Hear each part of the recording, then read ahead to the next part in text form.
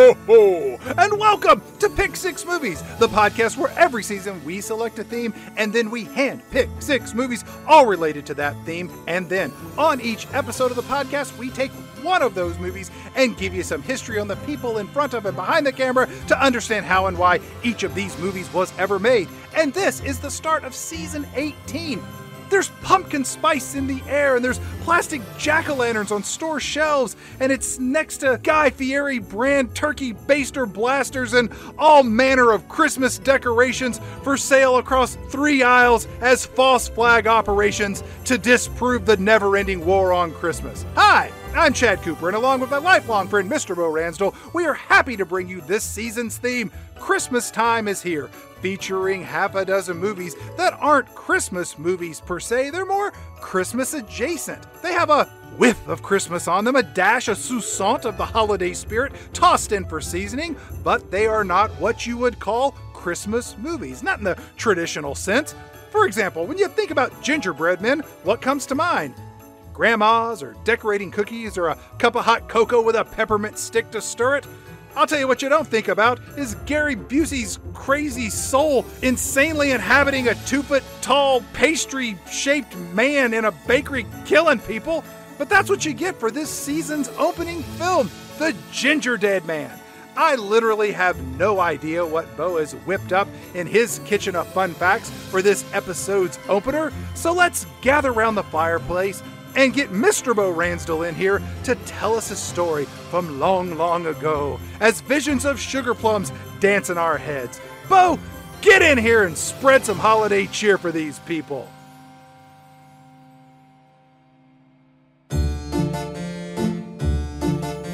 If you're listening to this episode close to the time it first airs, you are in that glorious moment before Halloween. The leaves are turning on the trees, there's a crisp chill in the air, and the streaming services and television networks are filled with horror movies. That's my kind of holiday. And when I think of the horror movie season, I think of rows of shelves, empty boxes with art on the covers that promised far more than the cheapo movies they advertised could deliver. I remember walking those rows looking for movies as yet unseen or favorites begging for another viewing. It was the physical version of scrolling through the endless offerings on Netflix or Amazon Prime, looking at the box art and turning it over to read descriptions of celluloid nightmares.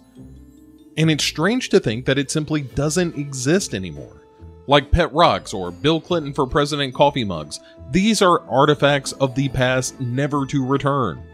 You can still find VHS tapes at Goodwill stores or yard sales, and some of the more obscure films that never found their way to DVD or digital streaming can fetch a high price. How much, you ask? A good copy of Journey into the Beyond or The Legend of Hillbilly John can get you more than $1,000. And it all started in the 1970s when the VCR was born. These video cassette recorders were luxury items, and the tapes they played were pricey too, skewing towards 3 figures for a single VHS tape. Not the kind of thing your average consumer was buying. Movie studios charged a premium because they were afraid that if you could watch a movie at home, you'd never go to the theaters. Not at all like the concerns that streaming movies at home will cause the death of movie theaters. That's crazy talk. And about 10 years after the advent of VCR technology, prices on these tapes dropped. And soon any poor schlub off the street could buy a bunch of them and then turn around and rent them to some other poor schlubs who had VCRs but no movies to play on them. And thus, the video rental store was born. Mom and pop places shared the stage with big chains like Blockbuster and Hollywood Video. By 1988, there were about 25,000 of these stores. And that doesn't count another 45,000 or so that weren't dedicated to video rentals, but still managed to find a corner of their retail spaces to do a little renting of their own. Even your neighborhood grocery store was likely to have a few shelves of new releases to tempt you with the promise of Star Trek III: The Search for Spock, or Remo Williams' The Adventure Begins, while you were buying that 12-pack of PBR on a Friday night. With home video becoming a lucrative business for movie companies too, they invested in new technologies, like DVD, and soon the VHS boxes were replaced by DVD cases, and then Blu-ray cases, and then no cases at all. Cable companies and movie studios, as well as movie-by-mail titan Netflix, discovered that the best way to deliver movies to a bunch of numbskulls who just want to sit their fat asses on the couch and watch a movie was to let them pick those movies right on their sofas. No store required. And video rental stores went the way of buggy whip manufacturers. As a wise man once pointed out, the quickest way to go bankrupt is to get an increasing share of a shrinking market, and nothing shrank quite like home video rentals. But I still miss wandering those aisles, looking for obscure movies and art house gems to expand my cinematic palette. And as frequent listeners of this show will know, I have a soft spot for independent filmmakers of that era. There's something admirable and more than a little romantic about the notion of a creator who exists outside the mainstream, making his own kind of art in the way he or she is most able. As far as cinematic empires that live in this world adjacent to Hollywood, perhaps there is no greater success than Charles Band. John Carpenter, an undisputed master of horror, once said of Charles Band, the director of this episode's film The Gingerdead Man, quote, "When the atomic bomb goes off, all that will be left will be cockroaches, and I think the other survivor will be Charlie Band." Whether that is a compliment, I will leave up to you, gentle listener, but to understand why the Gingerdead Man exists, you have to understand Charles Band.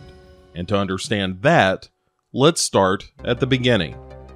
Charlie is the son of Albert Band, who started off working for famed director John Huston, and Albert did a little bit of everything. He started off editing movies, then wrote a few, including the big screen adaptation of The Red Badge of Courage. He produced some more movies and even directed a few. The work led Albert Band all over the world, and he spent a lot of time in Italy making movies where Charlie and his brother Richard grew up. Charles ensured his family was working too, with brother Richard composing scores to many of Charles Band's movies, and father Albert would direct some films that Charles produced. Nepotism, am I right? Having grown up in the world of movies, it was only natural that Charles would find his way into movie making. In 1973, Charlie directed his first movie, a softcore sex parody film called Last Foxtrot in Burbank. The movie is lost to time now, but this was the film where John Carpenter served as editor. In addition to directing, Charles Band was eager to try his hand at producing, which led to a nudity-driven adaptation of Cinderella and the movie made famous by Mystery Science Theater 3000, a film called Laser Blast, an obvious Star Wars ripoff. In these productions, Charlie would display an eye for stretching a budget and for using stop motion and miniatures to add some production value to his bare-bones budgets. In 1983, Charlie had his biggest budget with a 3D sci-fi epic called Metal Storm: The Destruction of Jared Sin. Produced by Universal, it had all the makings of a success, but in a summer ruled by risky business and Return of the Jedi, Metal Storm fizzled. With a failure at a major studio haunting him, Charlie could have floundered in the studio system or given up on movies altogether. But Charlie had other ideas. He formed his own studio, Empire Pictures, in 1983. His plan was a simple one: use his talent for making a small budget look better than the numbers on the ledger and dominate the low-budget marketplace. Empire Pictures produced some genuinely great movies, from the quirky Terminator-inspired movie Trancers, in which comedian Tim Thomerson played a detective from the future named Jack Death, to the Stuart Gordon-directed movies Reanimator, From Beyond, and Dolls. He produced Ghoulies, and Troll, and Terror Vision, and if you're a horror movie fan, you've seen at least a few of those. There were more hits than misses during this time, with the home video boom of the 1980s fueling the successes of several of his producing efforts, and Band's decision to produce and distribute these movies himself meant he turned a buck on every stage of the film's life cycle. Flush with success, Band bought a castle in his childhood home of Italy, where he could set up studio headquarters and use the castle itself as a set. Always looking for a way to make his money work for him, this guy. He vowed to friends and co-workers that he would make 200 movies by the year 2000. And then the bottom fell out of it. Empire Pictures started losing money, and with a stench of failure around the name, Empire Pictures was shuttered and Full Moon Pictures was born. Full Moon partnered with Paramount Home Video for distribution with the goal of making features intended for home viewing, but with a whiff of that big screen feel to them. Charles Band also wanted to make his own universe, inspired by the Marvel comics he'd adored when he was a child. He envisioned series of movies with crossovers between them, characters that would cross-pollinate between franchises. And with that goal in mind, Charles Band began with Puppet Master, which would begin the Full Moon Cinematic Universe, or FMCU, a thing that I just made up while I was working on this introduction. The trick, Band believed, was to build a fan base around these movies, with event films and regular releases, and at Full Moon's prime, they were releasing about a movie a month. And Puppet Master was a great start, with some pretty good stop-motion effects and veteran horror director David Schmeller at the helm. Schmeller would later complain that Band didn't pay him what he was due, and wasn't invited on commentary tracks for the film due to Charles Band's reluctance to give anyone credit besides himself. Charlie Band brought Trancers over with more Tim Thomerson and Helen Hunt action, and that produced 5 more movies in the series. Doll Man also employed Tim Thomerson as a miniature hero in the role of the titular character, and Doll Man would square off against other characters from the Full Moon universe when he met the Demonic Toys. My personal favorite series came from director Ted Nicolau, who made a series of gory vampire films called Subspecies, and there are 4 of those at present, with another on the way sometime in the next year or so. I know some people count Vampire Diaries, but that's just a side project. There was a reunion with Stuart Gordon for an adaptation of The Pit and the Pendulum, and Jeffrey Combs from previous episode Faust Love of the Damned showed up as a Doctor Strange-inspired hero called Dr. Mordred, enabling Band to live out his fantasy of making a comic book movie. Also borrowing from comics was Video Zone, a preview of other Full Moon features coming soon inspired by the Stan Soapbox features at the end of Marvel Comics, where creator Stan Lee would answer questions and tease upcoming releases. Band himself would preview upcoming films and take viewers behind the scenes of other Full Moon productions. With Full Moon in full gear, Charles Band added to his cinematic portfolio with a spin-off studio called Moonbeam, aimed at the kids' home video market. It's here that Band created Pre-Hysteria about tiny dinosaurs, carrying over his weird fascination with tiny things on film. Doll Man, Demonic Toys, Puppet Master, Pre-Hysteria, all featuring little versions of things romping around. But who am I to yuck Charles Band's yum, you know? Along with Moonbeam came Surrender Cinema, which specialized in softcore porn movies, and Cult Video, which released old European movies of questionable quality. Whatever Band thought might turn a few bucks, he would invent a new label to distribute these movies if he had to. Full Moon movies were a video store staple. Katie Rife from the AV Club said of the films, quote, "You can't really separate the Full Moon sensibility from that of Charles Band. The childlike enthusiasm he showed in those videos translates into the films, which all have this bargain basement version of Spielbergian wonder mixed with R-rated violence and nudity. Perfect for 12-year-olds. There were t-shirts and comic book adaptations and all kinds of merch, and it all looked like Full Moon was destined for greatness. But then Paramount turned over some of its top brass, who were less amenable to distributing these schlocky B movies. There was also suspicion from Paramount that maybe the money they were spending to produce some of these movies were finding its way into Band's pocket and not into the production budgets. With finances stretched thin because of their aggressive production schedule and the distribution channels for these movies suddenly turning from river to trickle, Full Moon Pictures ran into some serious financial problems. Budgets got smaller, and then came Netflix and the fall of video stores, when lurid covers couldn't generate rentals because there was no foot traffic in stores because there were no stores. It looked like the end of Charles Band and his pirate ship of filmmakers and miniature monsters had run aground. But in the mid-2000s, Band made a Hail Mary pass in the form of a baked monster, fun-sized of course, called the Gingerdead Man. He nabbed Gary Busey to star, purportedly offering $25,000 to Busey, a figure he expected Gary Busey to turn down, and was surprised when the award-winning actor and noted weirdo accepted. Shortly after, Band produced a companion film called Evil Bong about, you guessed it, an evil bong.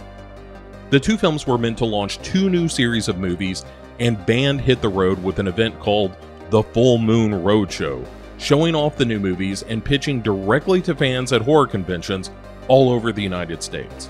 And it worked. The Gingerdead Man and Evil Bong brought in some much needed money, and it didn't hurt that the brand got some legitimacy when a director and writer named S. Craig Zoller, who had made the vicious and very good Bone Tomahawk with Kurt Russell and Patrick Wilson, decided to try his hand at a Puppet Master movie. While it wasn't produced by Band or Full Moon, it's hard to separate Puppet Master from the Full Moon library, and the movie raised the low-budget studio's profile. Since then, there have been several Gingerdead Man and Evil Bong movies, and naturally a crossover between the two. Full Moon has since launched its own streaming service, available as an Amazon Prime channel, and Band has stated that the subscriber base continues to grow, which funds the next round of Full Moon films. At the very least, Band is optimistic that he can continue to do what he always does, make schlocky movies on a budget, and hope that the fans turn out. But what about this movie before us, this phoenix of schlock? The movie that may just have saved Full Moon Pictures from being snubbed out forever. How bad could it possibly be coming from the director of Trancers? To answer that, we're going to need an expert, and there is no better expert on bad movies than one Chad S. Cooper. So let's get him in here. Ladies and gentlemen, Gingerdead Men and Gingerdead Women, it's 2005's The Gingerdead Man.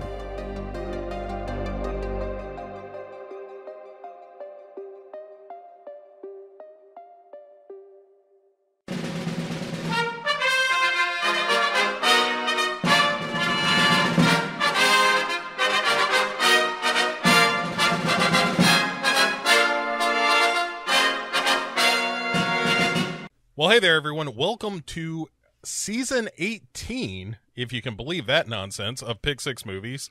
I am one of your hosts, Bo. With me as ever is the fresh-smelling and doughboy soft Chad Cooper. And, this season we're calling Christmastime Is Here, because we're talking about movies that are Christmas adjacent. Movies that are set in and around Christmas, but are not perhaps Christmas movies per se. Exactly. It's sort of the holiday season. There's sort of Christmas stuff and sort of Christmas things, but not a lot of Christmas stuff, really. It's a Christmas movie, but not really. Is that an actual Christmas song? It is now. Trademark copyright. You steal that shit and you put it on YouTube, I'm gonna come after you. You know, every time somebody starts playing Christmas music and it is say, December 23rd, then I just have to set fire to something. Oh, it's just Lord. a knee-jerk reaction. I can't help it. Like, I've tried, and it's honestly the reason we have no malls in this town anymore. Now, the movie that we're featuring on this episode, The Gingerdead Man, strangely enough, Bo, isn't set at Christmas, which, how did that happen? How does the bakery, which is the centerpiece of this particular film, doesn't have Christmas lights hanging up, a couple of stockings or something? It's a huge miss. There is a gingerbread man, which is generally Christmas associated. Of course it is. That's all it's associated with. Either that or Shrek making dick jokes or donkeys having sex with dragon jokes. Go on.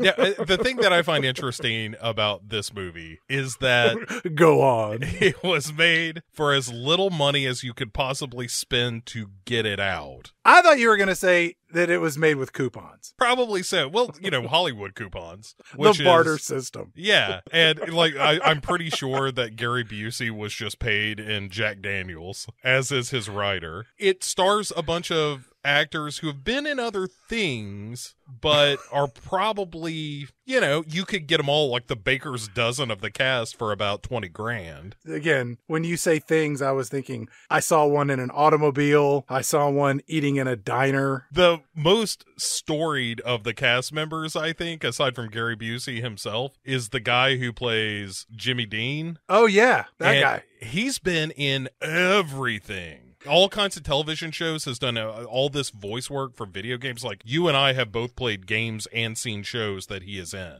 prior to this performance. His name is Larry Cedar, Mm-hmm. and he's been around forever. He actually played the creature that was on the wing of the plane in that Twilight Zone movie remake. You want to see something really stupid? Keep your pants on. Which, by the way, far and away, let's just get this out of the way. If you're going to watch Twilight Zone, the movie, first of all, you shouldn't, because it's not that good. But if you do, you just fast forward all the way to the John Lithgow segment that George Miller directed, because that's the only one worth a shit. Really? Yeah. All right, if you say so. I haven't seen that movie in forever. It's not very good. The Steven Spielberg one is really dull. The one that Vic Morrow famously died in is so chopped up that it just doesn't make a whole lot of sense by the end of it, because they didn't want to show the scenes, you know, where a man and child were brutally murdered by a helicopter. The Joe Dante one ends really badly. Like, it's probably the best of a bad bunch. And then it's like George Miller rolls in at the end of it to be like, all right, you dickheads, here's how you do this. And then does a segment that's genuinely fantastic. That movie is 25% good, which is a failing grade by any measurement. Before Vic Morrow died in that movie, he helped to make Jennifer Jason Leigh. He's her daddy. Yeah. You know, if we want to continue not talking about the Gingerdead Man, I can tell you about I'm totally okay with that. Rewatching The Hitcher with a 24-year-old Jennifer Jason Leigh in it. That movie is about 1,000,000 times better than this one. So let's talk about the Gingerdead Man. First off, this isn't a movie, Bo. Not really. Because the runtime listed for this thing is 1 hour, 10 minutes. But the last 10 minutes of this are credits, and there are almost 4 minutes of credits at the beginning, which makes this piece of entertainment around 54 minutes long. This is the Full Moon Studios way of doing business, which is just getting by, Chad. Just squeaking in under the wire. Like, as a production company, Full Moon Studios is like the student that the teacher knows has something on the ball, but just is not applying themselves whatsoever. Are you sure? Yes. Charles Band, capable of making good movies, which he did earlier in his career. And then at a certain point was just like, do I want to make good movies or do I want to make money? This movie doesn't do either. Yes, it does, Chad. It made money? There is an entire streaming service dedicated to these movies. Gingerdead Man resurrected Full Moon Studios. What the hell is wrong with people? Well, that's a different subject. But yeah, this movie made money because it cost nothing to make. Coupons. And like licensed out to a bunch of streaming services. And that's where all the money is. We're in the wrong business, man. I mean, if you have no soul, we are. Sure. I haven't seen my reflection in years. Yeah. Sliding doors don't open at the Quickie Mart for you anymore. I brush my teeth, and it's just a brush moving around. Yeah, it's more of a Memoirs of an Invisible Man kind of scenario. It's a long backstory. Yeah. Sam Neill hot on your heels. Let's talk about the Gingerdead Man. Oh, sure. This won't take long. No, it's only 54 minutes. Audience, don't go out for chips or nothing, because you'll miss the whole thing. This movie starts off, and we're at the world-famous Cadillac Jack Cafe and Pink Motel, which is a movie set where you would film something set in the 50s or the 60s, or if you wanted to do some modern-day retro atmospheric whatever it is you're trying to accomplish. And you may remember Cadillac Jacks from such films as Drive and Grease 2 and 976 Evil 2. And, Bo, it was featured in an episode of the Incredible Hulk TV show from 1978 titled My Favorite Magician, where David Banner is fired from a dishwashing job thanks to an eccentric old magician, Jasper the Great, who promptly takes on David Banner as his new assistant. And I'm guessing the Hulk shows up at the bottom of the hour for a little bit of action, and then he shows back up at 10 minutes till the show's end to save the day. And Ray Walston played the magician because he was the Martian Martian on My Favorite Martian. That's why the episode was called My Favorite Magician. Oh, I get it now. If you had asked me who the magician was, I would have gone either Ray Walston or Dick Van Patten. Okay, the title alone. I need to go watch that episode because as a footnote to that, Scatman Crothers makes a cameo. He was the voice of Hong Kong Phooey. That also sounds better than the Gingerdead Man. Let's get back to Cadillac Jacks. So this hotel is clearly set in Southern California. There are palm trees in the shot, the pink colors of the building. Our movie is going to be set in the greater Los Angeles area, but it's actually not, Bo. We're going to head to Texas pretty soon. In Waco is where this is theoretically set, but somewhere, yeah. And in Lethal Weapon 2 style, Chad, we don't waste no time. Yeah, we leap right into the. Well, I mean, we got 54 minutes. We're not. This is an episode of Game of Thrones. Which is amazing because they bullshit so much in this movie. There are scenes where people just start sharing their feelings and stuff for a good 2-3 minutes. Yeah, we'll get to that. There, some clumsy dialogue at best. But so Gary Busey, a.k.a. Millard Findlemeyer, is the character's name in the movie, but we don't need to worry about that. He is holding everyone at this place hostage, and by everyone, I mean the 4 people that we paid to be in this movie. And it's a diner that they're in, and he shoots what is either a woman or a man who screams like a woman, and then the camera pans back and we see that he has shot the waitress, who is now slumped over on the counter with a hole in her head. Well, she actually has 2 holes. There's one in the front and one in the back. That's usually how the math of a gunshot works. Yeah, and then we have a guy playing hero, Chad, which is never a good idea. They tell you all the time in those training videos, like, hey, if you get held up, you just do whatever the guy says. Right. But this asshole is like, hey, listen, you need to put down the gun, buddy. It's this old man, and he says, this ain't right! We gotta fight back! And he screams out, you bastard! I'm gonna fucking kill you! Right, like it's Flight 93.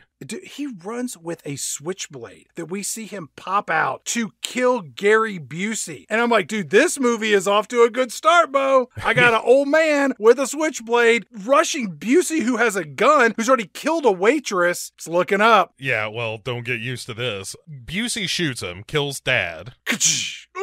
Thunk. And then Gary Busey just starts monologuing, and I don't really think any of this was actually in the script. Yeah, I don't think there was a script, Bo. He says, I can smell something in the air. It's definitely feminine. Feminine stands for fear erodes my innate natural instincts, notifying eternality.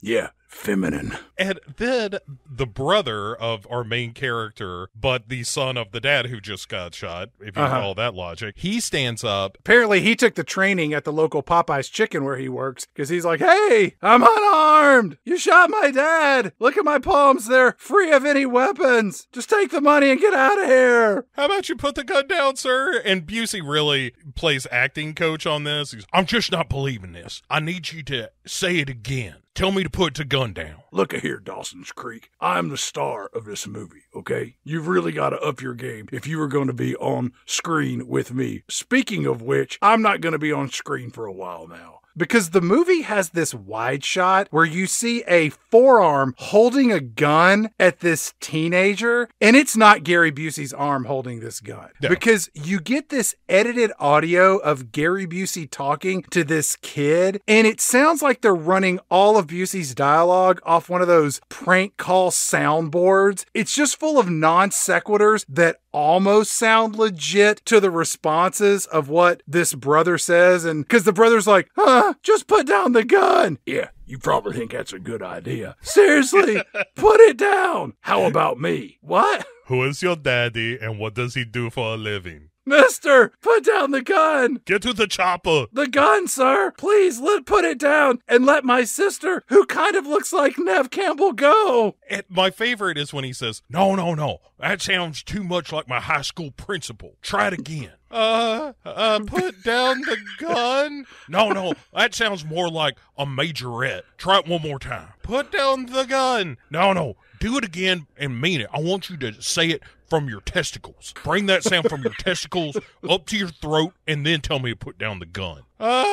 Put down the gun? All right, that's better. And then he puts the gun on the counter. Hey, look, sorry about your dad or whoever, your uncle, maybe your brother. I don't know how generations work, but welcome to planet Earth. Shit happens, okay? Earth stands for evolving and rotating towards heaven. Think about that one, son. All right, my gun is on the counter. If you want to grab it, you can be a big hero or you can be a sissy boy. And then Busey reveals to us, the audience, that he has a large pocket knife in his hands, and he opens the blade, and as the brother lunges for the gun, completely ignoring the safety video from Popeye's Chicken where he works on the weekends, Busey just starts stabbing this kid in the back repeatedly. Yeah, and once this kid is dead... 3 down, 1 to go. Busey says... Here, kitty, kitty, kitty. Oh my God. Here, kitty. But then he starts coaching himself on acting. Because at one point he goes real falsetto. He's like, here, kitty. No, that's not right.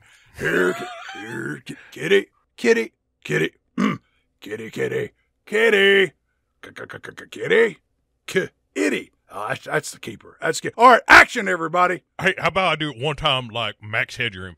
Here, kitty. How about that? That's pretty cool. How about that? Hold on. Kitty Sue, kitty. Yo, nope. All right, well, shit. I can even give you one of them uh-ohs. What do you think about that? And so as he's approaching this girl, he's like, look, I ain't gonna kill you, but I gotta do what my mama always told me, which was to finish what I started.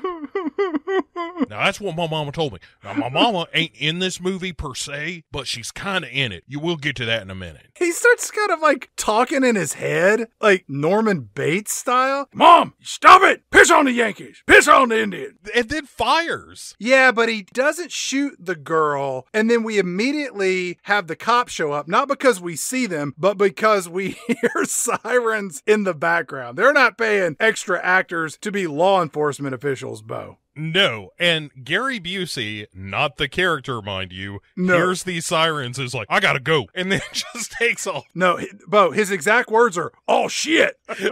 And I think that was a legitimate Gary Busey reaction. Oh, look, Charles, I need to get out of here, man. Me and the cops don't get along ever since my little glug, vroom, vroom, thump, thump. Gary, they're just sound effects. They're not real police officers, Gary. Says you. Gary, look out the window. You can't see anyone. There's no one here, Gary. They're not police officers. Tell you what, you talk to my ass, because that's going to be what's pointed at you on my way out the back door. And I swear to God, Charles, if cops show up at my door, I'm going to know who sent them there, and I will fucking kill you. Gary, no cops are going to show up. Look, I hate to call rank, but we've paid for you to be on set for 97 minutes, and you've been here exactly 48. We need you to record some bullshit dialogue for this little Gingerdead Man or whatever the hell this movie's going to be about. You can't just, Gary! I'll call you on my cell phone. Shit. As soon as I get a cell phone. All right, everyone, gather round. Can anyone here do a terrible Gary Busey accent? I can do Tim Roth. Close enough. You're hired. We cut to credits, which are, I would argue, papyrus adjacent in terms of being shitty fonts. It's almost, it's not papyrus, but it looks vaguely like Egyptian / holiday-ish. Yes. Yeah, it has a little bit of like dumbed down old English serif font. Again, it is mind-boggling how this isn't set at Christmas. You just throw some lights, jackass. And over the credits, there's shots in the background of the tools of baking Chad, measuring cups and whatnot. Man, they list everybody in these opening credits like a movie from the 1940s. Remember when all the credits were up front and it was like 22 people? Like they're listing the, transportation provided by DNR's limo service. Like, why is that up front? I like the fact that at least 30% of the people in this movie sound like they were previously members of a goth band. Like you got Danny Draven, Elvis Strange, some dude named Casper. This is a very 90s movie. It feels like the 90s. Like the haircuts, the clothes, the Doc Martens. There's a lot of wispy bangs on the women. Yeah, there's a lot of Jennifer Aniston hair energy going on in this movie. A lot of that. Well, the biggest missing factor besides Christmas is that there's no 90s era music. It's all shitty synthesized keyboard that they paid somebody in another country to record for pennies. Oh, yes. If it was not culled from just a free license site or something, you just do a search for ambient electronic music. Yeah.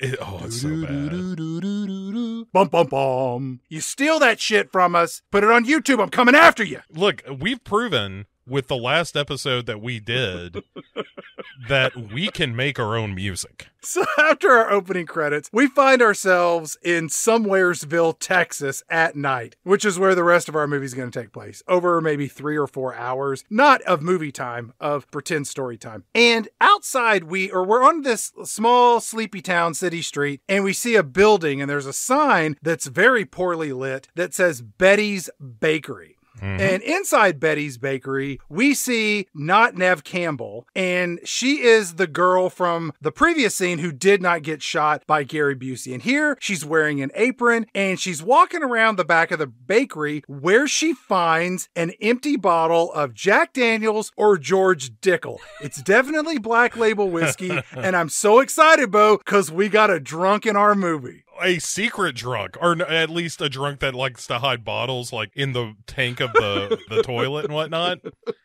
which is always a good sign. That means it's going to be a very special episode of the Gingerdead Man. Do you drink alone? Does the Lord count as a person? Exactly. But who's the greatest drunk from movies of all time? From movies? Yes, from movies. Red the drunk from Back to the Future. Greatest drunk from TV. Otis the drunk. Yes, from the Andy Griffith Show. He's our leader. Greatest drunk from literature. From literature. Charles Dickens. Sidney Carton. Close enough. Oh, yeah. From Tale of Two Cities. Tale of Two Cities. Yeah, it's a far, far better thing that I do than I've ever done. It's a far, far better rest I go to than I've ever known. Brings a tear to your eye. I mean, I suppose if you're a 19th century dandy, I would say the greatest film drunk. This is a dark horse. I understand that, but it's Murray from The Ref. Yes. Because there's a great moment where Gus, as played by Dennis Leary, calls a bar and asks, "Hey, is there a fucking waste of flesh named Murray there?" And when the bartender says, "Is there a fucking waste of flesh named Murray here?" Murray's response is, "Gussie." A moment of recognition that only his friend would call. He is so gripped by alcoholism that even his closest friend calls him a waste of flesh. If I have to recommend 2 Christmas movies every season, The Ref and Arthur Christmas. Those are my go-tos. Those are my staples. I'm a Scrooge man myself, but I get it. Yeah. So in addition to finding this empty bottle of booze, which was more interesting than the movie as a whole, Not Neve Campbell goes over to her vision board where she has photos of her dead brother and her dead father. And Not Neve Campbell says, "Happy birthday, big brother. Looks like we won't be driving to Dallas to celebrate the big 21 after all. But wherever you are up there, I hope they have strippers and Lone Star." you know, this was the point where I was like, that sounds like we lost a cure for cancer at the old diner. Some tells me that her brother wasn't going to be the next Mother Teresa or anything. But also on her vision board, Chad, right beside her beloved pictures of her father and brother, Sure. are newspaper articles. Hastily ripped out newspaper articles. Yeah, probably by Betty the Drunk, given the tattered look of them, that say, like, by the way, Gary Busey's about to be executed. Yeah, there's pictures of Busey. Yeah. And it's a couple of surprise shots, which I think the production crew just snuck up behind him as he was getting in the cab to leave the set. Like, "Gary,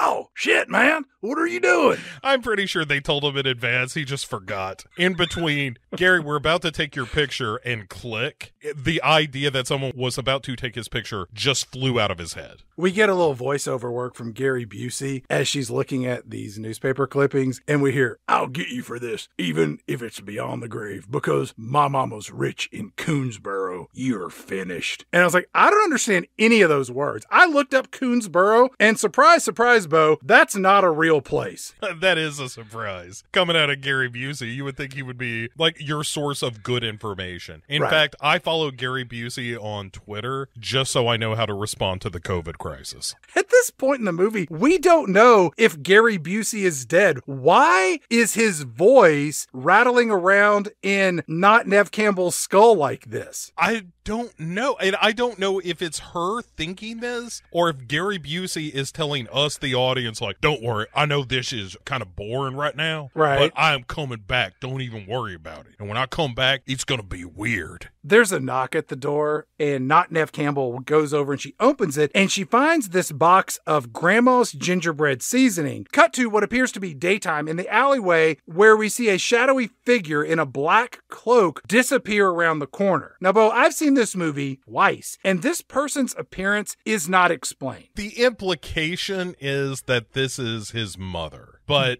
that's only if you kind of squint when you're thinking about the movie. And like, who could that possibly have been? And it's in the voiceover immediately prior to. It's him being like, my mother knows all kinds of voodoo and shit. But why have the shot of the person in the cloak? Just have the knock. She opens the door. There's a box. Look around. Don't show the alleyway, which is clearly shot at noon when the rest of the movie is shot at midnight. Mm-hmm. All right. It's a fine question, Chad, but the answer to all of these is going to be because it was probably cheaper. Yeah, or nobody cared. Not Nev Campbell is now joined by Not Freddie Prinze Jr., another worker in the bakery. And Not Freddie Prinze Jr. comes over and says, "Oh yeah, I got tickets to WrestlePalooza. They let amateurs wrestle in the ring. This is my shot at the big time. In this corner, the Butcher Baker. That's gonna be me. Oh yeah." After a couple of seconds of this, he realizes that not Nev Campbell isn't into his shit at all. And he goes,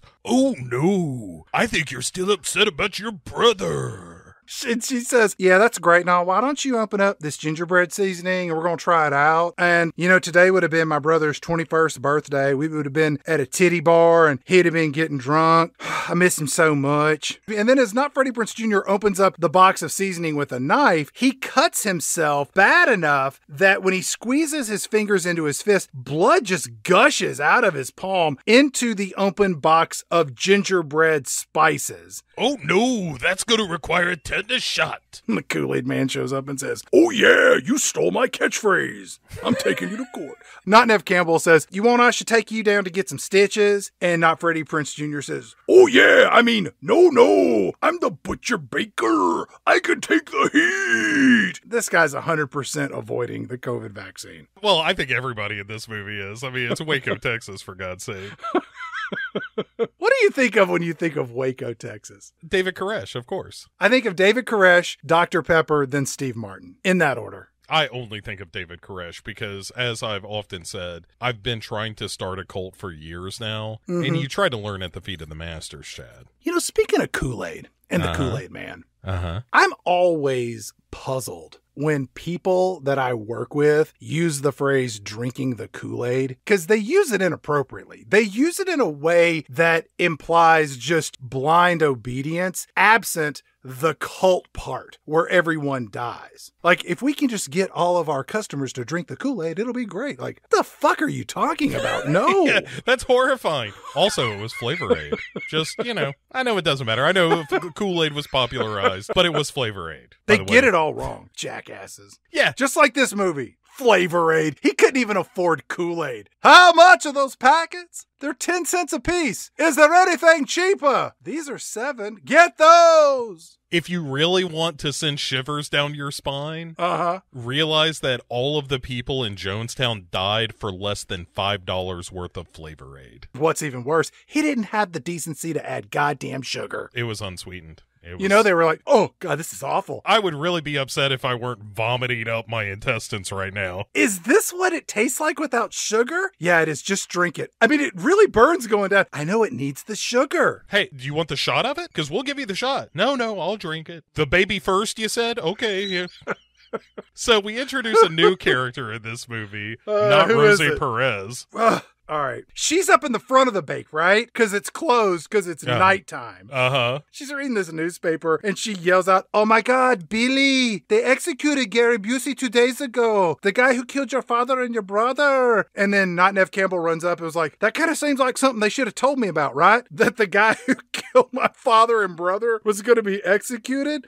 I know, it's crazy, right? Bureaucracy. 2 years ago, that loco pendejo, now he's finally dead. Another soul for El Diablo. That is actual dialogue from this movie with that accent, which the actress loses in subsequent scenes. I also like how she details, so after the execution, Gary Busey was cremated and his ashes were sent to his mother, who is a witch, who makes the ashes with some gingerbread spice. She doesn't say that. She says they sent it to her in Coonsboro, which is not a real city. She didn't say she's a witch and gingerbreads. You're making that up, Bo. I saw this movie twice. But that's what happens. She says they electrocuted him or something, then they cremated him, and then they sent the ashes to his mother 2 days ago. Also, in other horrifying real-world news, the ashes of a person that you're given after cremation isn't actually the ashes of a person. It is their remaining bones pounded into dust. You know, just if you ever wondered. Really? Yeah.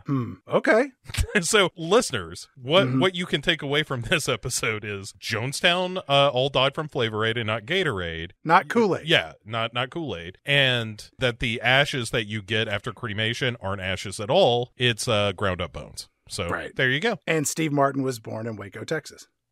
He also did magic at Disneyland. Not Freddie Prinze Jr. He's nursing his open hand gash and looking in the mirror, practicing his wrestling smackdown. Oh yeah, oh yeah, oh yeah. And then on the other side of the room in this bakery, there is some dough that's being mixed in a small size professional mixer. So not Freddie Prinze Jr. walks over and he adds to the dough a scoop of the gingerbread mix that he not 5 minutes ago openly and profusely bled into. To ask him why would be a HIPAA violation. He walks away and then we get a close-up of the dough and we hear what the subtitles called a whispering diabolical voice. It's more chanting, I think.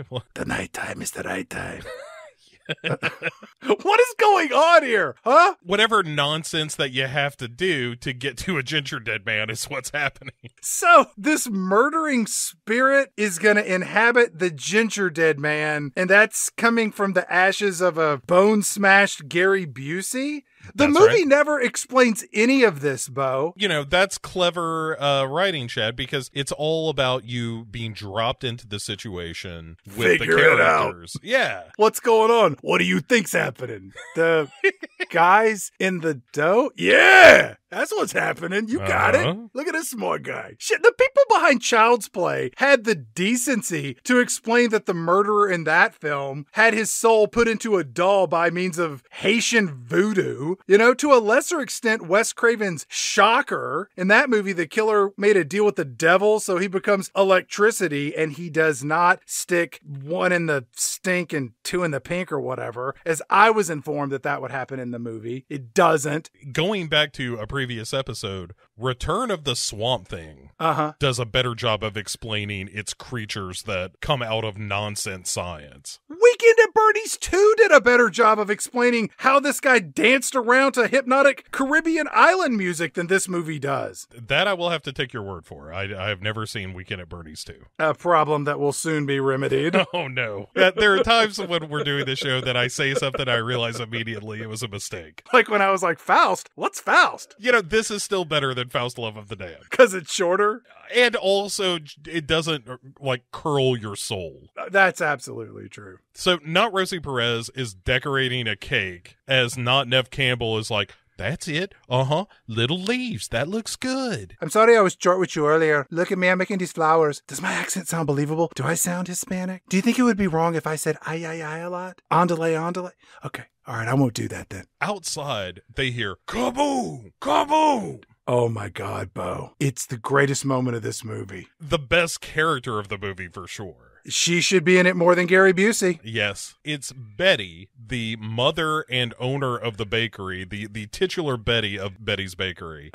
She got a shotgun in one hand and a bottle of Jack Daniels in the other. And she is the drunk we were promised earlier in this movie. Yeah, Chekhov's drunk has now made an appearance. And she is shooting the banner off of the building across the street. Well, the booze calms her nerves. She's a crack shot. Yeah, it certainly improves her aim. Did you see the banner? It says, coming soon, across the street, bakery and cafe. That's a good name for a bakery that's across the street from Betty's Bakery. They couldn't get city council to approve Fuck Betty's Bakery as the name of their establishment. Not Betty's Bakery. Betty's Bakery has AIDS. Like, oh, what? Betty's Bakery, comma, 2, TOO. Like, how do we get higher in the yellow pages? What if we call it A Betty's Bakery? BB Betty's Bakery? Triple B Betty's Bakery? Higher in the search results, the SEO is off the charts. I know Gary Busey, and he said that he will do a commercial for this pretending that he's Max Headroom with a little Betty's Bakery. Holy shit. Hey, stop in for some muffins. Mom sets down her bottle of whiskey for just a moment, and she screams out, Those bastards think they're gonna get the best of me! whoa, it's the middle of the night in small town, maybe Waco, Texas. This is getting good. Also, anytime you're just randomly shooting in Waco, Texas, the one thing you're guaranteed is the ATF is going to give you a wide berth. They don't want to get sucked into that quagmire again. Yeah, or an award.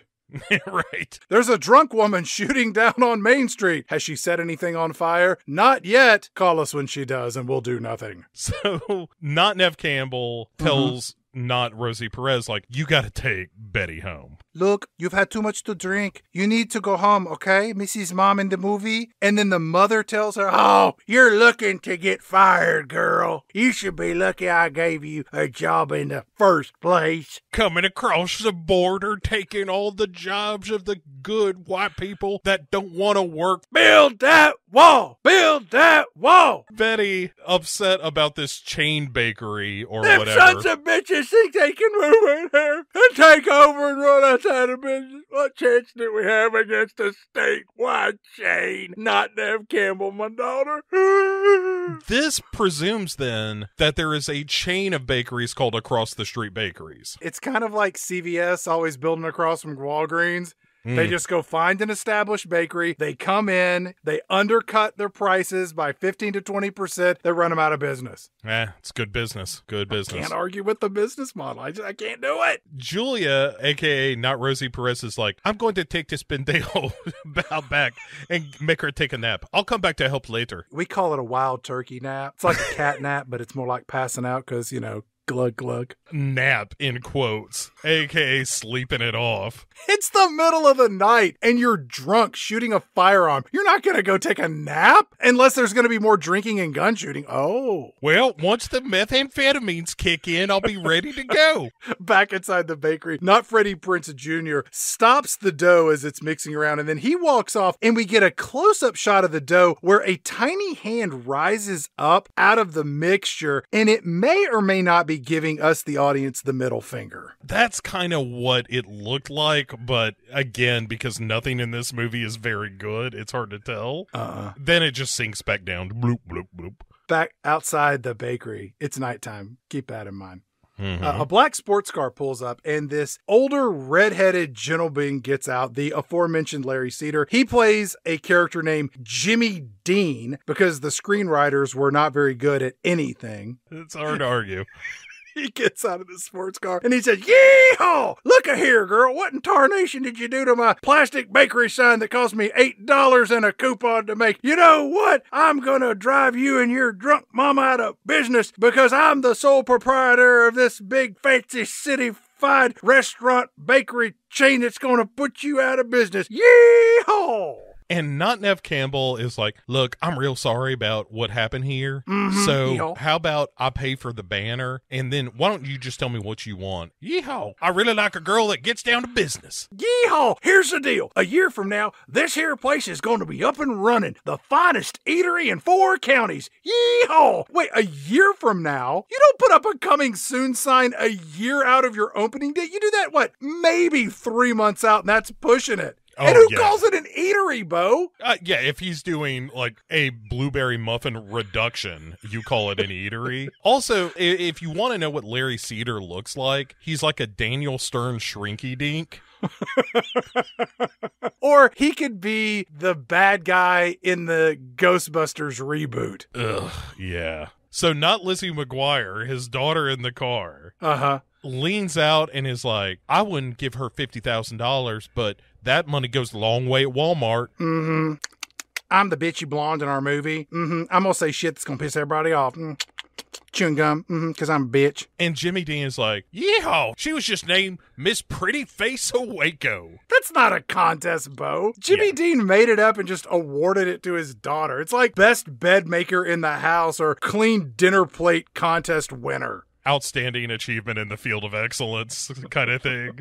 Jimmy Dean says, "Yee-haw! You should take this $50,000 and make it so you and your drunk mama don't have to bust your humps working so hard. Yee-haw! 50 grand? That's not life-changing money, Bo, for two people. You know, and plus, didn't they get some scratch from the death of the dad and the brother, like life insurance or maybe a lawsuit against Cadillac Jacks and the Pink Motel? They had to have some kind of insurance in case Gary Busey came in, started shooting everybody." And this movie was made pre-financial collapse, so 50 grand is not gonna touch the real estate alone that the building sits on. No! Even in Waco, Texas. But then again, Betty is pretty drunk, so she probably makes a lot of crazy decisions. Not Nev Campbell looks at Jimmy Dean and she says, "You know what? You can just, pardon my French, stick that offer in your ear, Jimmy Dean." And she turns around and goes back inside Betty's bakery. And she goes behind the sales counter of the bakery, which, by the way, Bo, has way too much product on the shelves and in the display case. There are perishable goods everywhere. I get that inventory management in a bakery has got to be a real challenge, but to have hundreds of cookies and pastries and loaves of bread just lying around, people don't want day old bread. They want day of bread. Unless you're looking for croutons, which is the day oldest of breads. But then again, you would just be making a crouton store. That's a good idea. Uh-huh. Croutons. Betty's croutons. Mine is called On Top of Salad. That's a pretty good one. Yeah. I would call it stale squares. That's not bad. It's not good either. The upper crust? Let me think on that one. We'll have to workshop it some. Not Freddie Prinze Jr. He walks into the front of the bakery and he says, "Oh yeah, I was eavesdropping on your drunk mom and Jimmy Dean outside offering you $50,000. That guy's a jerk. And his daughter, not Lizzie McGuire, she's a jerk too. If I had half of mine, I'd put him in a Texas twister from the top rope, take them both down with a butterfly suplex. Oh yeah." Not Nev Campbell just kind of pats his shoulder and is like, "I really like all your wrestling metaphors, but I'm having a real crisis of faith about this business right now. I appreciate you giving me a pep talk and all, but sales are down and Betty's drinking. I mean, more so, and everything's so messed up. I just don't even know where to start how to fix this place." This whole scene feels like it should be on an episode of Felicity or One Tree Hill, not in a movie about a murdering gingerbread man, because she goes on and on about the death of her brother and how her family's legacy is coming to a grinding halt. And in the background you hear, "I don't want to wait for our lives to be over." Not Freddie Prinze Jr. says, "Oh yeah, you just had a couple of bad years, that's all." That's how you console her? A couple of bad years? I've had my share of difficulties in life, Chad. But I don't know that I've ever said, those were a couple of bad years. You try to divvy that up into months or, for convenience's sake, decades. "I think it started with the death of your father and brother. Oh yeah. Say, you want to go to WrestlePalooza with me? Oh yeah." And Not Nev Campbell looks at this idiot and she's like, and says nothing. And he's just like, "Oh yeah. Well, yeah. I guess I'm gonna go make some cookies. Oh yeah." She shuts him down so hard. It is the most emasculating moment of this movie. Like you said, she doesn't even say a word, Chad. It's just a look that says, like, "I think you and I both know that's never gonna happen. And this is as close as you and I are ever gonna be, just friends. So I'd appreciate it if, one, you got out of here and went to your wrestling thing, and two, you stopped looking at my ass, because that ain't ever gonna happen." She actually goes so far to say, in fact, why don't you just take the night off and go, do whatever it is you do when you're not here. And he does. He leaves the movie pretty much for the majority of the film, not to return until the last 3 minutes of the film. Spoilers, our wrestling jackass is going to show up at the very end. Fortunately, that's only 30 minutes from now. Not Nev Campbell rolls out the gingerbread dough, and she uses this press to make a gingerbread man that is well over 2 feet tall, which, one, who would purchase this product at a bakery? This is a novelty gingerbread man, yes. Two, gingerbread cookies are gross. If you're looking at for an argument out of me, you got it wrong. I'm a Samoa's man myself. They're nasty. No one's going to buy this. So she pops this one and only gingerbread man into the oven, which why would she only make one of these? She has all of this dough. Maybe she's lazy because this place is clearly not concerned about supply meeting demand of the products they offer for sale. There are a couple of ways that you could have done this, Chad. You could have had it so that she's making this big special gingerbread man to put in the window to draw people in.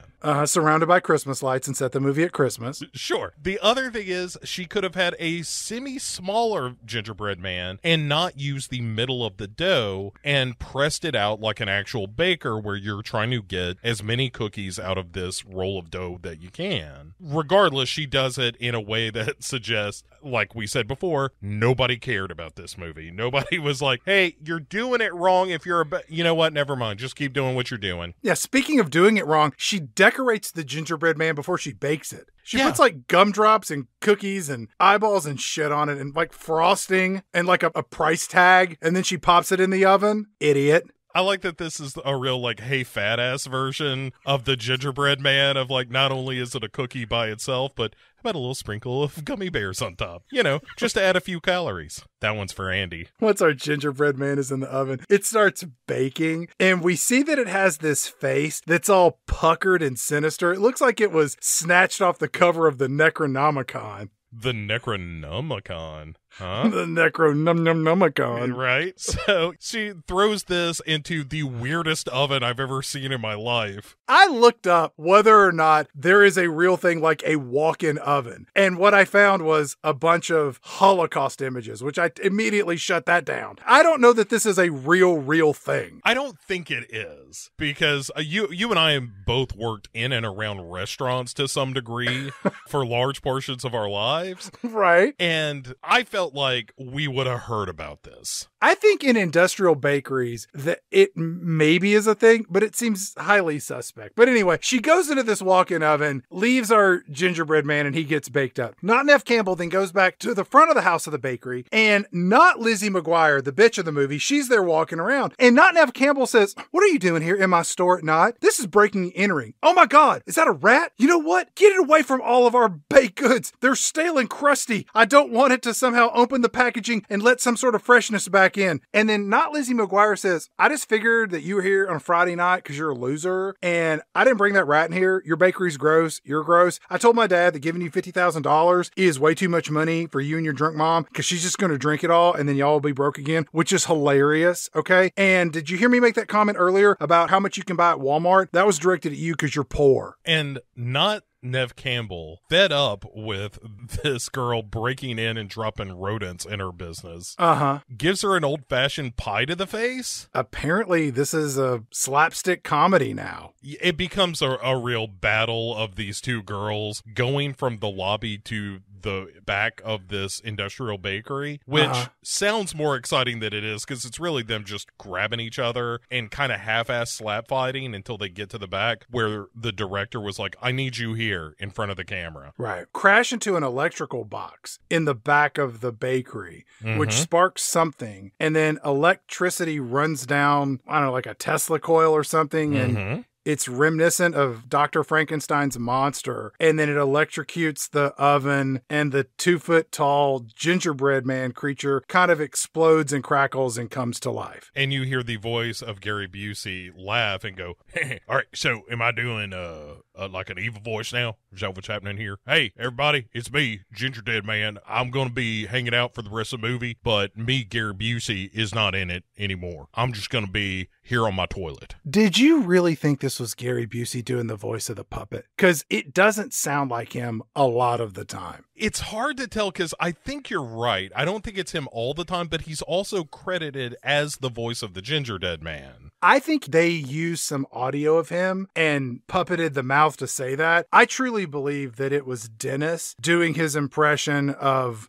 whoever, Ray Stantz or Pope John Paul or something, and then they just faked it the rest of the way through. Very possible. Gave that guy a couple of coupons and off he went. It's tough to say. And then in comes not Matthew Lillard, the final new character to our movie. Yes. And Bo, he is wearing a sleeveless t-shirt with what appears to be an illustration from a Some e-card with this 50 style image of a white man pointing his hand, and accompanied are the words, "Pull my finger." Yeah, it's pretty good. It's maybe my favorite thing in the movie. Aside from Is Betty. "Pull my finger" still a thing? It's gotta be, right? I say it to almost everyone I meet. We don't do "pull my finger" in my house. The running gag we have that replaced that is whenever someone asks, "What's that smell?" the answer is always, "I just farted."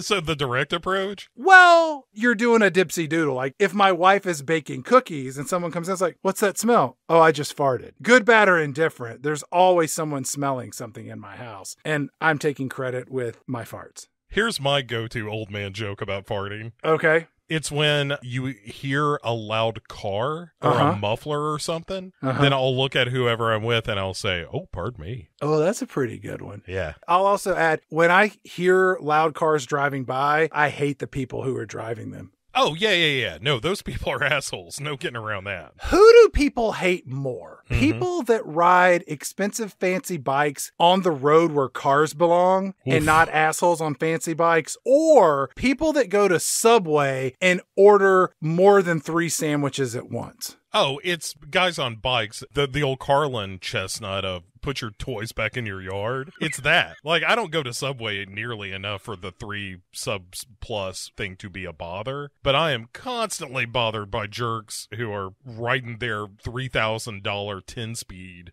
in the middle of the road with their fancy bike pants and little helmet. Is it better or worse when they're in a gaggle of bikes? Like one guy on his bike, like, "Look at this asshole." But when you get like 12 or 15 of them. I mean, it's more convenient because you can get them off the road that much quicker and into traction. When I hear about people crashing into a bunch of people on bikes, I'm like, that all makes sense. I'm sure you know this, but I hit a guy on a bike. What? I didn't Yeah. hear this story. When? Oh, Recently? this is years ago. No.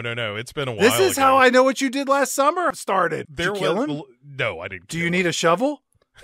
No, he's fine now, I assume. Was it Stephen King? It was. I was drunkenly driving a van. No, I was pulling into Centennial Park in Nashville. You were pulling into a guy on a bike. Well, that's how it turned out. It was one of those merge lanes, you know? So I stopped my car to check over my left shoulder to see if any cars are coming, and there aren't. Right. And so I start to move forward again. And then when I look back Some at my asshole. hood, yeah, there's a dude on a bike on the hood of my car at that point. Taking a nap, I wish. bleeding from his ear and the side of his mouth. He was doing a real NBA flop, you know. It's the old joke of like, I hit him when I was doing 2 miles an hour, but I was at 2. I wasn't like getting to 2 miles an hour, I was at 2. Did he sue you? Come after you? No, he didn't sue me, but like we had to trade insurance information and that kind of thing, and he got a couple of doctor visits out of me, and my insurance went up $7 a month for about 2 years. What a dickhead. And the thing is, when I got questioned by the police about this, because the police showed up, Right. the police were like, "So how did this happen?" And I was like, "Well, here's what I think happened, which is he was cutting across the road." Shithead. Because I looked behind me and he wasn't coming from behind me. So I start easing forward and then he's on my hood. So he had to either come across the front of my car from the right or the left while I was looking behind me. Right. And they were like, "Well, can you swear to that?" I was like, "No, because the first time I saw him was when he was on my windshield." He was screaming, "I'm gonna die." I saw his tibia poking my windshield wiper. I mean, he was ultimately fine and everything, but it made me resent bicyclists even more than I already did. But so whenever somebody is like, "Oh, you know, these stupid bicyclists," I'm the one person that can raise their hand and be like, "Yeah, I hit one of those fuckers. I did my part. What are you doing to get him off the road?" Officer, did I mention he's fucking my wife? I probably shouldn't have mentioned that. Just scratch that. Did I tell you that we were in business together for a short time and it ended badly? And then now it's ended worse. Also, he put out an insurance policy on me. You know what he told me as soon as he hit the hood of my car? Blue lives don't matter. That's what he said. I'll swear to that. Son of a bitch. But yeah, so I've tried to do my part for getting bicycles off the road is the point of all of that. So, not Matthew Lillard is wearing a shirt that says pull my finger. He's also wearing these Kevin Smith style shorts that go all the way down to the bottom of his calves. And he's got Doc Marten black boots. It's a real 90s outfit. He could have been one of the members of the gang in Return of the Living Dead. Maybe not so far as Trash, but he could have been in that gang. He's, you know, he's got the hoop in his, like, right eyebrow. Yeah. Definitely. And, like, Jimmy Dean refers to him as that tatted up punk at one point. Although we don't see any tattoos on him, I don't think. Well, the screenwriters were doing one thing. The movie was doing something else. Not Matthew Lillard says, "Hey, not Lizzie McGuire. Look, I've been waiting in this car over here forever. Where you been?" And not Lizzie McGuire says,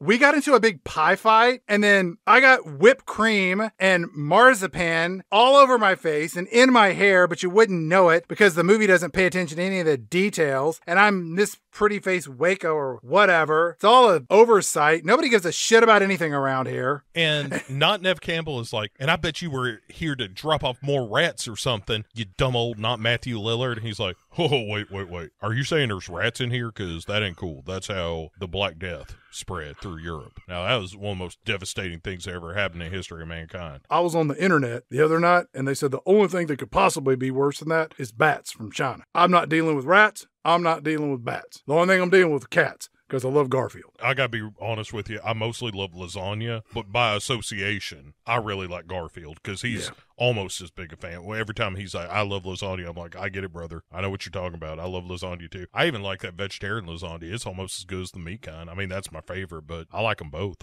Also, hate Mondays. Who doesn't? Anyway, what's going on in this oven over here? Out comes the Gingerdead Man. Before they open the door, the Gingerdead Man peeks through the window and he gives out this and then they open it up and he runs as fast as he can and they can't catch him because he's a Gingerdead Man. Yeah, he yells, "It sure ain't the Pillsbury fucking doughboy." Yeah, he says that. And then runs off. And not Nev Campbell is like, do y'all recognize his voice? It sounds familiar to me. Let me recollect for a moment.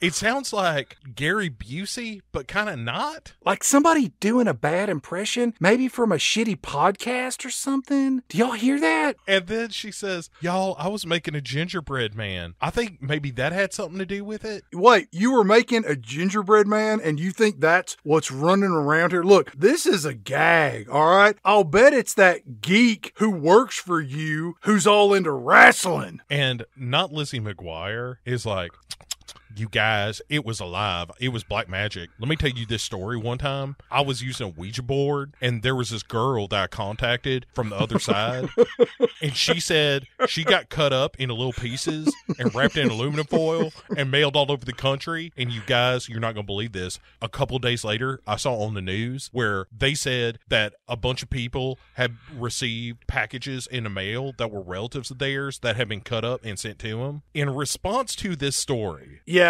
not Matthew Lillard says, go on. Talk about going postal. And then he accidentally says something funny in this movie when he says, the Ouija board spelled all that out for you. That's longer than any book you ever read in your life, dummy. You know what? You're right. I don't like to read too much on account of it gives my eyes wrinkles when I have to squint to read. So I'm trying to stay pretty. You're welcome. Not Nev Campbell says, not Lizzie McGuire is right. We should leave this place. Which, Bo, why don't they leave the bakery in this movie when things start getting weird? They are not trapped here. There's about 7 different times in this movie where they should, by all reason, walk out the door and call the police. Some of them do. Some of them walk outside and then just do-si-do back in. And there's always one of those moments where one of them says something like, you know, we just can't leave Julia here, or we can't leave Betty, or I'm going to finish this once and for all. And you're like, why? Get out of there. Get help. You're dealing with dark magic. Not Matthew Lillard, ever the voice of reason, in our movie says, look, y'all, this is a gag, all right? And I'm going to beat the shit out of whoever's doing this. But if this is a real talking gingerbread man, we could put this thing on Jay Leno or David Letterman or maybe Charlie Rose if he's real smart. Chevy Chase, I think he's still got a talk show, or Dennis Miller. Is Arsenio on the air? What year is it exactly? So, Chad, our trio of dum-dums goes hunting for this Gingerdead Man. But they've not even seen it yet. They're just... All right, go on, sorry. Who is eating like a fucking gremlin in some walk-in fridge where it's just like... And like half gallons of milk are flying out of this. Yeah, we don't see him, though. No. And so they shut the door to trap him inside, but he got out, I guess? Sure. And so the search is back on because that scene was meaningless, but we got 54 minutes to fill. And so we go to the lobby, our other set. And Not Nev Campbell tries to call the police, but the line is dead. And then Not Lizzie McGuire tries to call her father and gets as far as, hey, Daddy, guess what? There's a gingerbread man on the loose trying to kill us, and we got homicidal baked goods on our trail.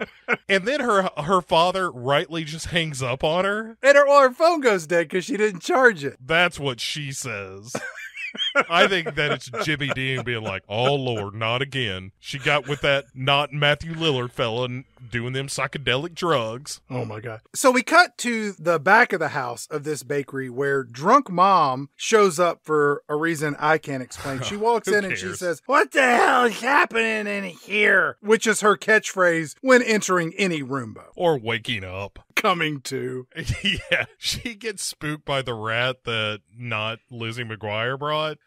And then she's like, "Fuck you, stupid rat. Hang on a second. I got a little something for you." And then reaches into a bowl or something where she has stashed a bottle of George Dickel and or Jack Daniels. And it's not like a personal size. It's party size. It might be a handle. It's personal sized if you're well on the way to death. And she hears the Gingerdead Man giggling somewhere and is drunk enough to just go wandering in that direction. Who's there? Who's this? You got any RC Cola to mix with? Because it tastes so sweet that way. She takes a slug off this bottle of hooch. And the music here is very playful. It's the kind of music you hear in Home Alone preceding the springing of a classic Kevin McAllister booby trap. I would go so far as to call it a very Nutty Christmas-esque. Yeah, it's like, you know, bing, bing, ding, ding, ding, ding, ding, ding, ding, ding. Drunk mom walks over to the vision board that her daughter has made, and she sees the two newspaper clippings that are all ripped up about Gary Busey, and she says, "It can't be him." Why would this drunk woman, staggering around the back of her own bakery, hearing a random sound, think that it is the man who murdered her husband and son who was executed 2 or 3 days ago? She's drinking an industrial-sized bottle of brown liquor, Chad.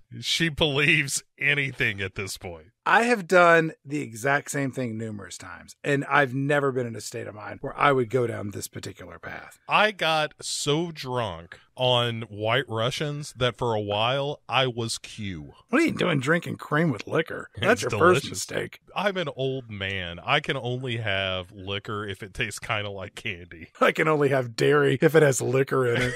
I'm on nothing these days but grasshoppers and mudslides, Chad. That's all I can drink. I'll have 12 slippery nipples, please. Yeah.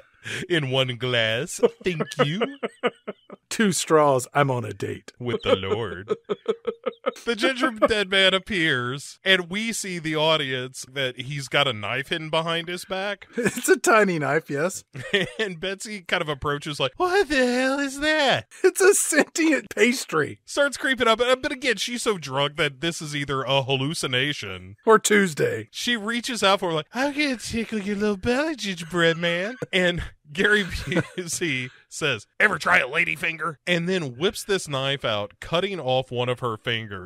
And because her blood has been so thinned by alcohol, yeah, Betty just passes out. So she's down. She's not going to have a stroke. There's no way that blood's clotting ever. She might cry blood to death, but she's never going to have a massive coronary. Up front in the bakery, you know, Bo, on the other side of that wall, our trio of dummies, they hear the scream, but they don't do anything about it. Not Matthew Lillard says, "Hey, y'all, I'm going to just head on out to the car and get a different phone or maybe a charger or smoke a joint or something. I'm going outside." And not Lizzie McGuire is like, "I think that Gingerdead Man recognized you, not Nev Campbell. Maybe you two are in cahoots or something." We cut back to the 9-fingered drunk mom laying on her back in a pile of laundry, I think. And the Gingerdead Man approaches and he says, "You should stop drinking, you lush. Do you recognize my pretty voice? It's me, Gary Busey from earlier in the movie." and then the Gingerdead Man hears something and he runs off as fast as he can. Because not Rosie Perez has come back in and she's like, "Betty, what are you doing in that laundry cart?" or whatever. And Betty is like, "You're not gonna believe this. That killer who killed my husband's son, he's a Gingerdead Man now. Yes.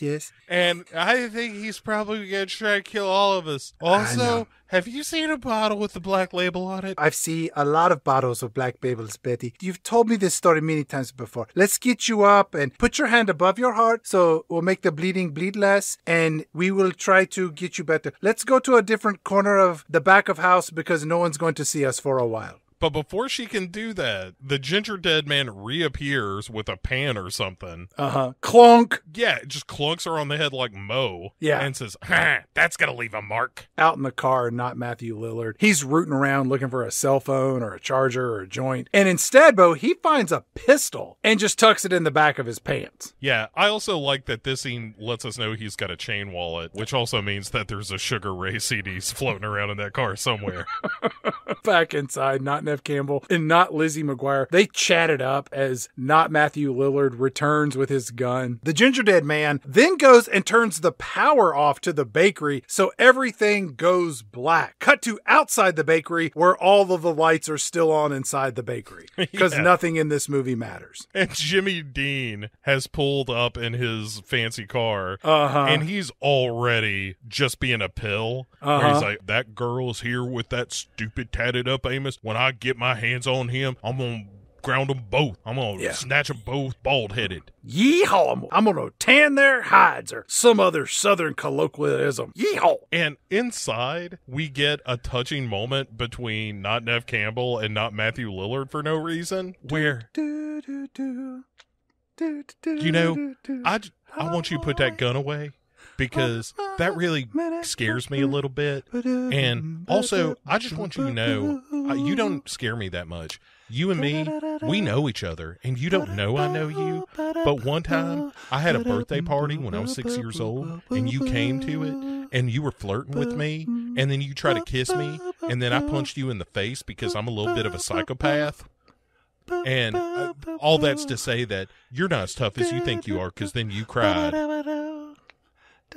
And not Matthew Lillard is like, "I guess, you know, sometimes I just get turned on when girls hit me. You mind kicking me in the balls?" I'm just with not Lizzie McGuire because she's rich and she pays for all the beer and pizza and she's also into cock and ball torture.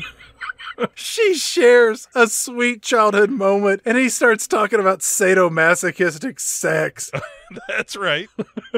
I don't want to win. Outside, Jimmy Dean, he gets out of his black sports car, and then the Gingerdead Man hops into the car, and using a rolling pin to reach the gas pedal, he makes the car rush forward and crushes Jimmy Dean against a wall. Not since Short Round have we seen such an innovative way to propel a car. Why did the Gingerdead Man kill Jimmy Dean? He's a psychopath, Chad. He's killing everybody.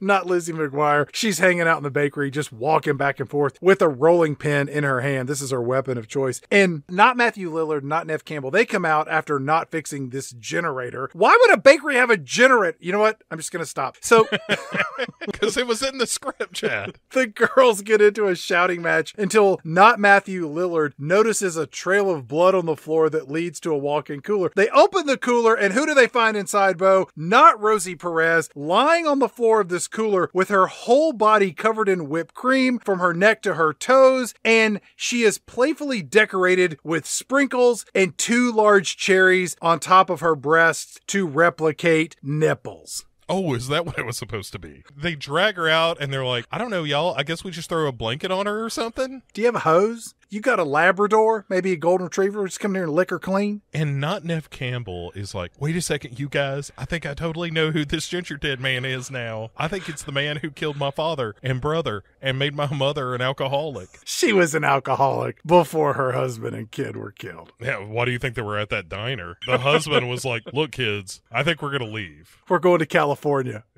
Right. We're going to leave your mother to her failing business and her failing liver. These are your new identities. When I put my foot on yours and call you not Jennifer Love Hewitt, that is going to be your new identity. Speaking of, not Lizzie McGuire goes outside to find her father crushed by a car. Oh my God, Daddy! Daddy, no, you can't be dead. You mean the world to me. Wait a minute, what's this ring on your finger? Daddy, I'm gonna miss you. Bye, Daddy. Yeah, she just like loots the body of her old man. Uh-huh. And then back inside, not Nev Campbell is convincing not Matthew Lillard that the Gingerdead Man is in fact Gary Busey. And then she goes on to say, I don't think we have to worry too much about Julia. I think she's going to be okay. She's just in shock right now. And not Matthew Lillard's like, whoa, listen to the smarty pants here. How would you even know that?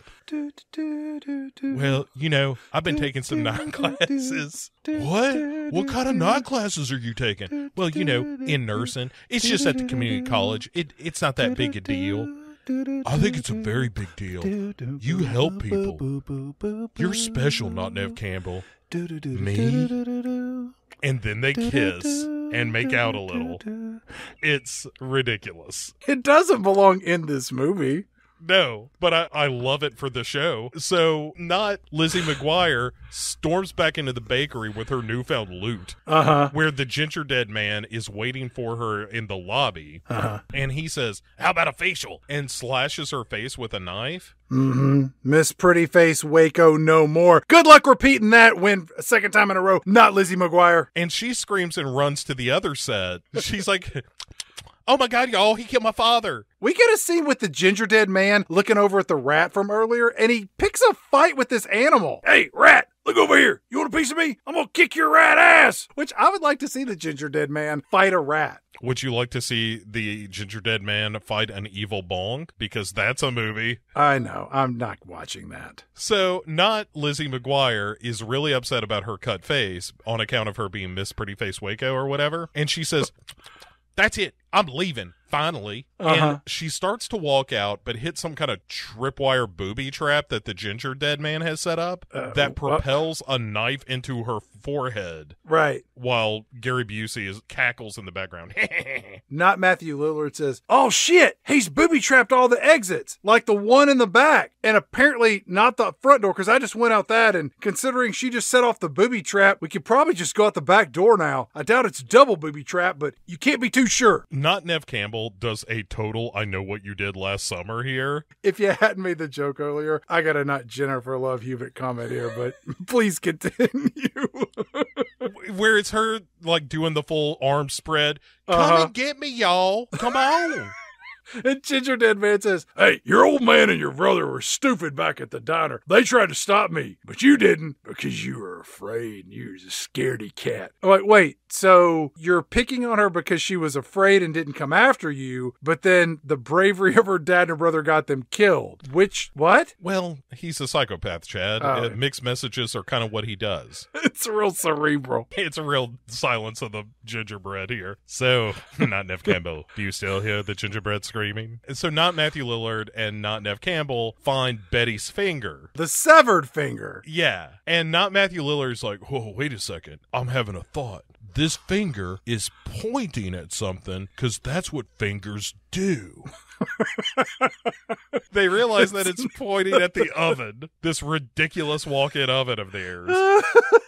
And they struggle to get it open because, you know, we need this thing to be 54 minutes before credits. Right. And so we need to take a good solid minute to get this thing open. Where they find Betty inside, who's alive but kind of crispy. She just sleeping it off, you know? This isn't the first time they found her passed out in the oven, I'm sure. No. So not Matthew Lillard drags her out, but while he's doing that, Gary Busey slips in and closes the oven, locking not Nev Campbell inside the oven, and then he gets a hammer and clunks not Matthew Lillard in the head to knock him out. Yep. So it looks like the day is won by the Gingerdead Man, who is now burning alive his nemesis, this woman who he didn't shoot at a diner once. In California? Yeah, but not Matthew Lillard recovers just in time. You mean immediately?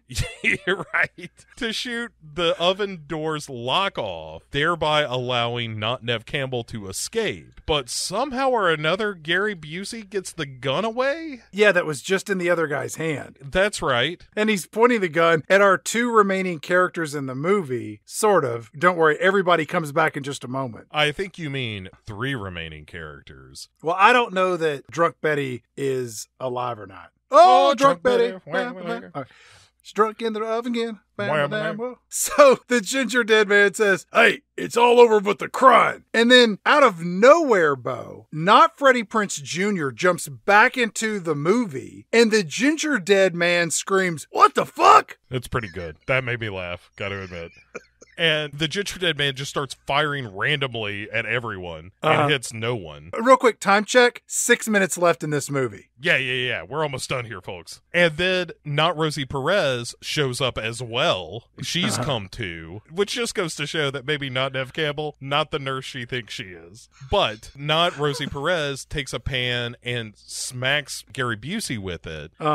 And then not Freddie Prinze Jr. just grabs this Gingerdead Man and starts eating him. Yeah. And he's got like little human intestines and whatnot. It looks like somebody gutted a squirrel.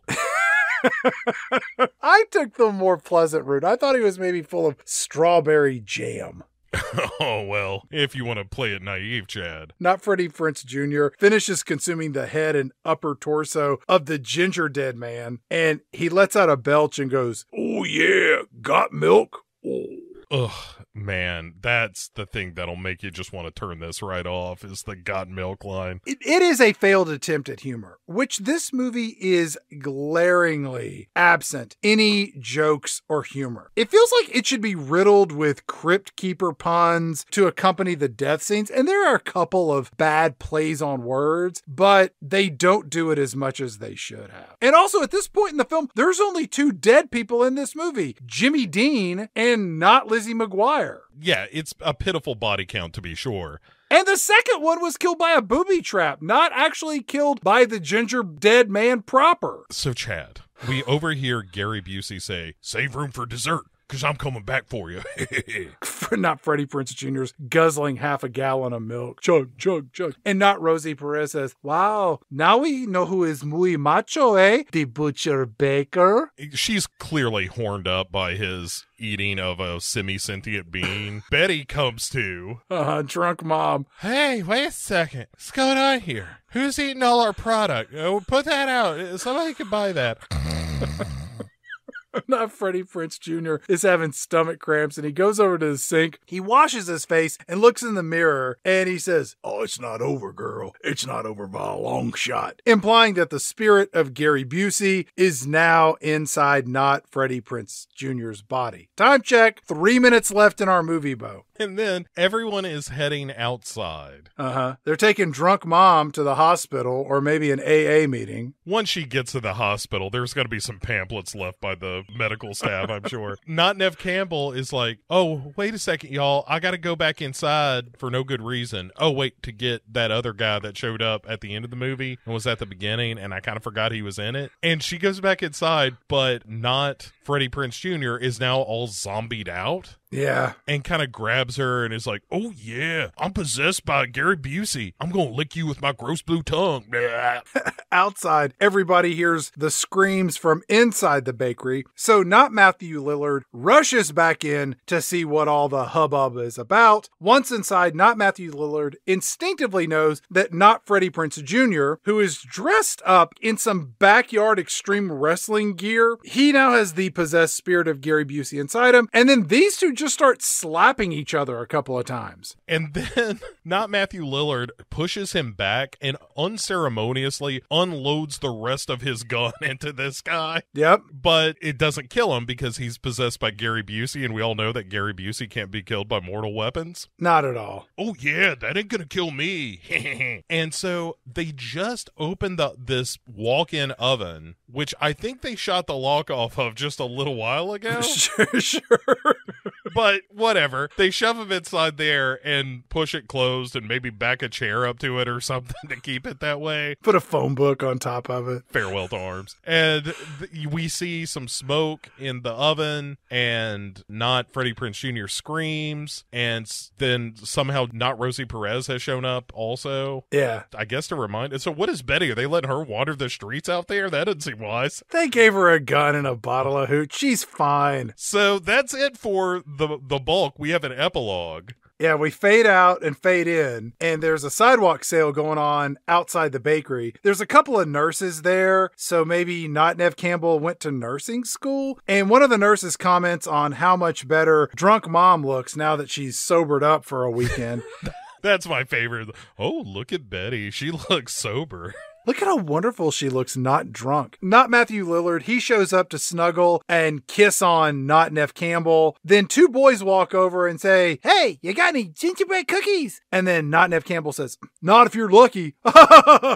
And one of the nurses says, "Actually, a strange woman in a black cloak just came over and dropped off these cute little rascals." And they open the box, and inside are 5 gingerbread men, and their eyes transform from black dots to white dots with smaller black dots on top of them, so they look like more realistic eyes. And the nurse who opened the box says, "Couldn't you just die?" And then we fade to black, the end. It's not totally the end because we get some glamour shots of the cast doing what the cast did in the movie, if you're nostalgic for what happened 53 minutes before. The credits on this are insane. In an hour and 10-minute movie, the end credits are 10 minutes of that. This movie, like we said, it's like 58 minutes without credits. With credits. It's an hour 10 with credits. Okay. And then 58 without, which makes it, I believe, the shortest film we've ever done. Yes. I think it's the shortest film we've ever done with credits. Yeah, it's a real something. It's something, all right. It's not good. Have you seen any of the subsequent entries into the Gingerdead Man canon of films?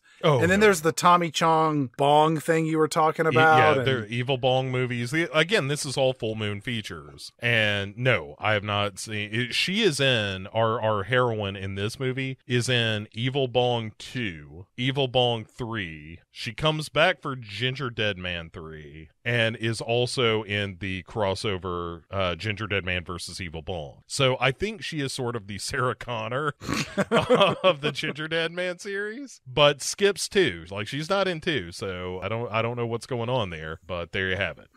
Okay. It's kind of like Sam Neill in those Jurassic Park movies. He did 1, skips 2, comes back for 3, and then is reportedly going to show up for number 6, if we're lucky. Yeah. I don't think you can say Jurassic Park 6 and Lucky in the same sentence. This movie could have been much better. It really felt like it wanted to be a Child's Play knockoff. They just didn't include any of the gore or the campy humor or even just the logic of how he ended up as a Gingerdead Man. That seems like real glaring omissions, and it's really shocking that it is not set at Christmas. It should be. Yeah, you're right. That's really the frustrating thing I think about this movie in general, is that even if you didn't really give a shit about this movie, like, it's already tongue-in-cheek, but you could have fun with it if you just gave it a 10% more effort with script and production and all of that stuff, of just like, hey, let's all have a good time with this, instead of it just being the least effort you could possibly expend and still make a movie. You know, Bo, over the last 100 plus episodes of this podcast, we have tackled a lot of terrible movies that span a wide variety of genres, from awful to unwatchable. But, Bo, there is one genre of film that we have never done. Oh, Smell-O-Vision? 2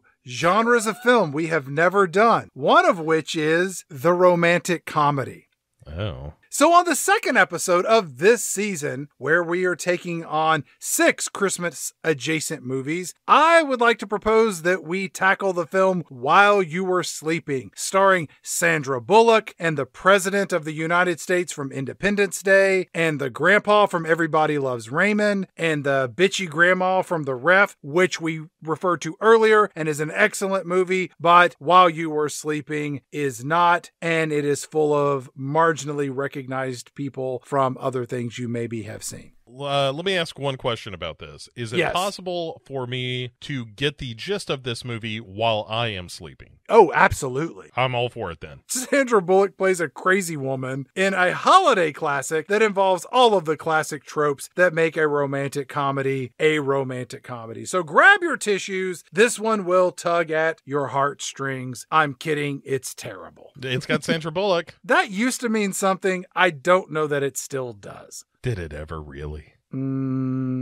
She was the daughter of the Bionic Woman and the $6 Million Man. She was also The Blind Side. And she was that blind lady riding around in a boat with her kids. Oh, yeah, that's true. That wasn't very good. Yeah, I think she had sex with Ryan Reynolds in a movie. She also drove that boat in Speed 2. That was pretty good. Yeah, well, nobody's saying that she's not a good boat captain. Toot toot. All right, well, that's going to wrap up this episode of Pick 6 Movies featuring the Gingerdead Man. Bo, as always, any final thoughts on this Christmas-adjacent classic? It's not Christmas in the movie, and it's not adjacent to being good. It does have a gingerbread man, and that is adjacent to Christmas. And Christmas is all about someone being dead? Wait, that's Easter. It is a holiday all about drinking, and we do have an alcoholic in it. It's Christmas adjacent. What can we say? Merry Christmas, everybody! Welcome to season 18!